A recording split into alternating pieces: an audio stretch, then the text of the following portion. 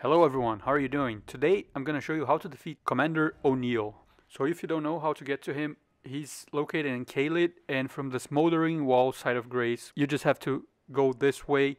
He'll be in the middle of that river of rot to our left, so you have to be really careful. As long as you're on your horse, nothing will happen to you. So you just start riding south this way, going down this slope, and then you're gonna go around a little bit just because there is a cliff right here, and I actually fell down and died the first time I was trying to get there because I wasn't paying attention. So you're gonna go around this cliff, and then obviously it is faster if you're on your horse just riding along. Then you can jump down here onto this tree right here, and then just go this way. Be careful, there's some enemies in this lake, so you want to be a little bit careful. And I actually placed a marker down, so that's the direction we want to go in.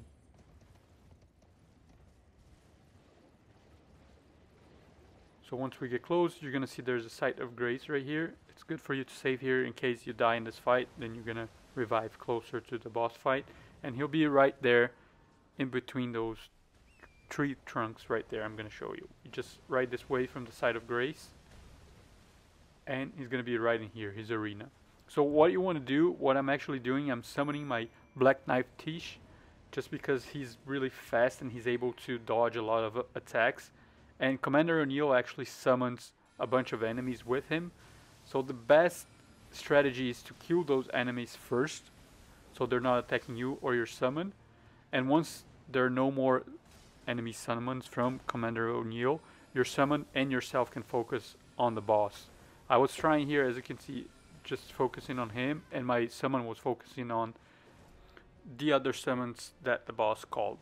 So the best strategy that I found out in the middle of the game is I started killing the summons from Commander O'Neill, just because my summon was getting a bit confused, and because Black Knife Tish likes to jump around, he's not being as effective killing them. So once I kill all of them, then my summon is able to attack Commander O'Neill and keep him occupied while I can attack from a distance. If you're playing melee or with melee weapons, this works the same. You just kill all the summons from Commander O'Neill first, so your summon then can get his focus, and then you just start attacking him whenever your summon is dealing damage or taking the attention. So after you took care of all the boss's summons, then you want to be careful with Commander O'Neill's attacks. As you can see, he has some attacks where he can attack you from quite a distance just because he'll charge towards you.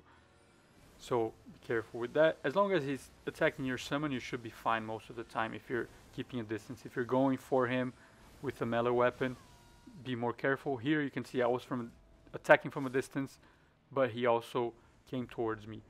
And as you can see right there at the end, there's a little bit of scarlet rot, so you don't want to go towards that area of the arena. You want to stay where the summons were, so you will be safe. I hope you enjoyed this video. Leave a like and subscribe to my channel for more.